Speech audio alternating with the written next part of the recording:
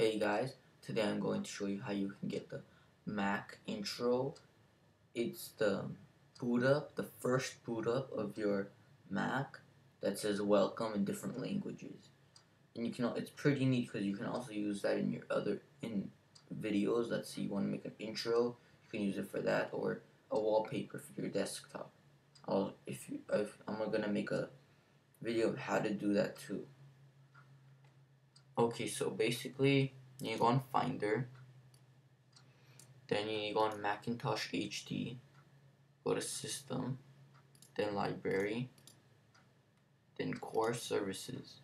Go down until you see Setup Assistant.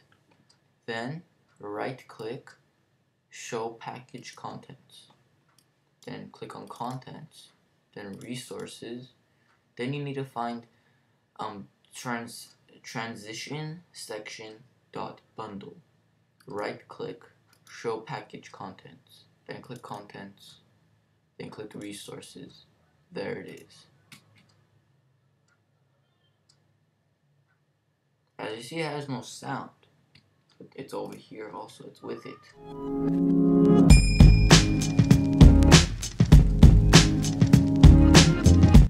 So you can just drag that to your desktop and move it around. So basically that's pretty neat. If you wanted an intro, there you go. So this is a little quick video.